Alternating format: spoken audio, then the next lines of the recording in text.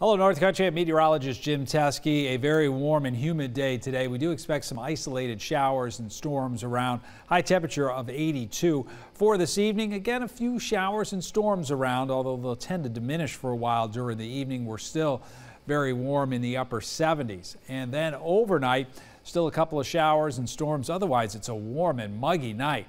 70 degrees for the low.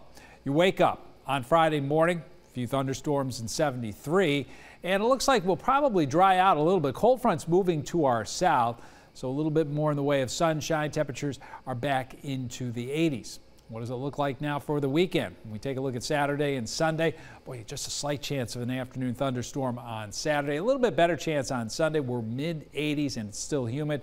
A few showers or storms into Monday and Tuesday. Seasonable sun and clouds on Wednesday.